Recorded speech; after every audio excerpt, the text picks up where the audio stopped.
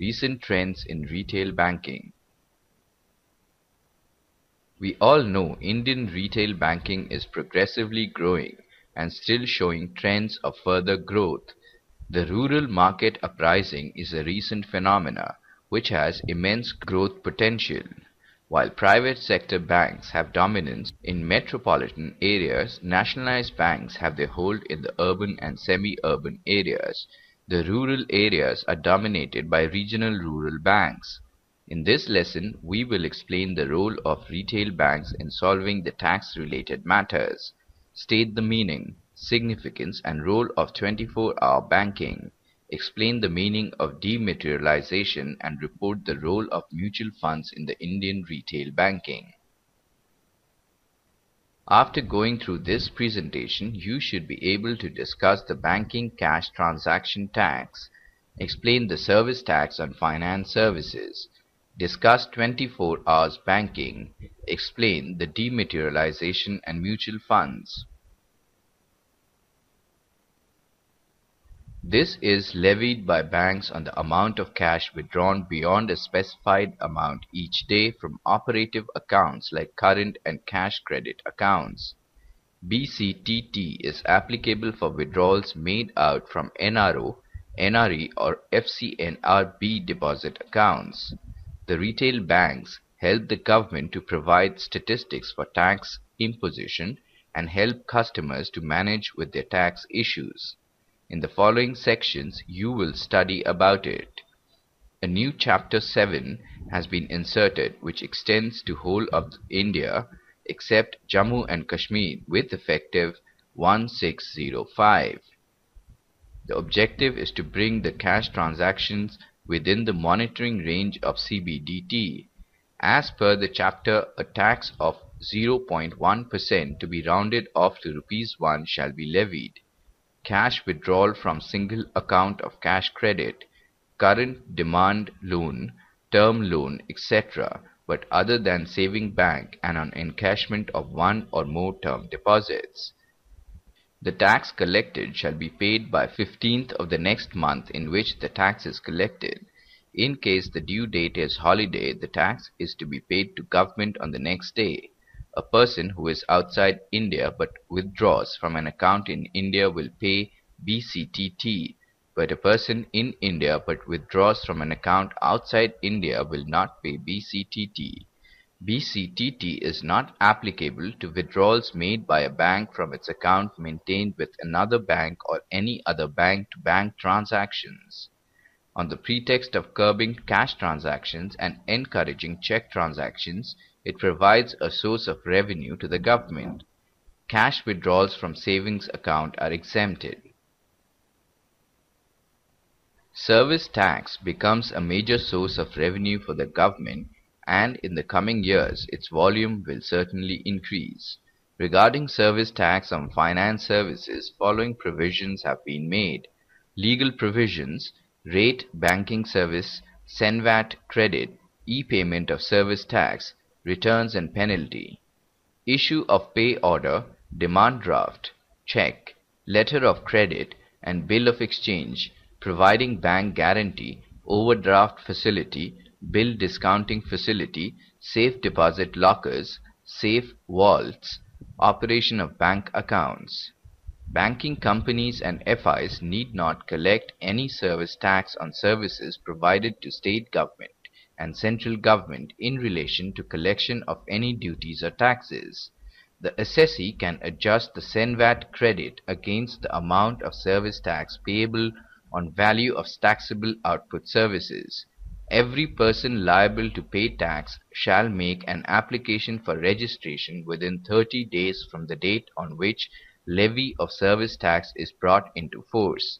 Corporate assessee to pay service tax on the value of taxable service received during any calendar month by 5th of the next month. Electronic payment of service tax has become mandatory for certain service tax assessees from October 1. In case of failure to file the return within time, penalty not exceeding Rs 1000 can be levied.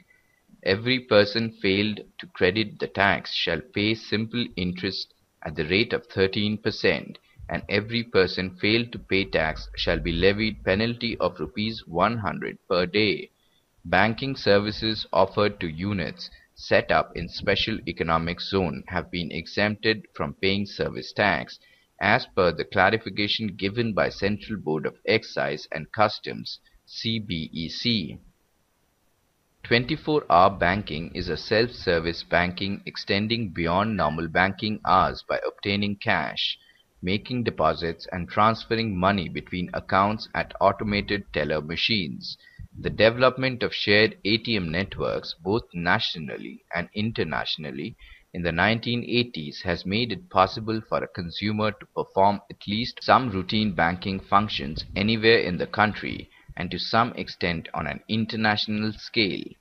Almost all banks in India now provide 24 hours banking services. The customer can shop and transfer his funds anytime with his own convenience, just with few clicks or through phone banking. Dematerialization is a process that moves away from the use of physical documentation in order to maintain financial records. The request for dematerialization has to come from the person in whose name the shares are, along with the share certificates. In order to dematerialize, the owner, after completing the necessary formalities, hands over the securities to a depository participant, who sends an electronic request to the company through depository for confirmation of dematerialization. After necessary verification of documents by the company, the confirmation is sent to depository for dematerialization. The depository confirms the same to the depository participant, who credits the investor's account with the requisite number of shares. It makes use of electronic record-keeping tools in order to keep track of all types of financial transactions. The range of documents that can be effectively managed with software applications include just about everything from basic accounting records to stock certificates. A mutual fund is a professionally managed type of collective investment scheme that pools money from many investors and invests typically in investment securities. The structure of mutual funds in India is governed by SEBI. Association of Mutual Funds in India was incorporated in 1995. Its main objective is to promote the interest of mutual funds, to increase public awareness of mutual fund industry. Banks keep record of transactions on behalf of the customer investing in mutual funds and also provide buying and selling facility for customers. Whenever an investor wants to sell out his share of mutual funds, he informs the bank and bank sells his mutual funds and transfers the money in his account. Net asset value (NAV) is the market value of securities held by the scheme minus its liabilities. The per unit NAV is the net asset value of the scheme divided by the number of units outstanding on the valuation date. Open-ended scheme is the one that is available for subscription and repurchase on a continuous basis. Close-ended scheme has a stipulated maturity period, for example, 5 to 7 years. The fund is open for subscription only during a specific period at the time of launch of the scheme. The aim of growth fund is to provide capital appreciation over medium to long term.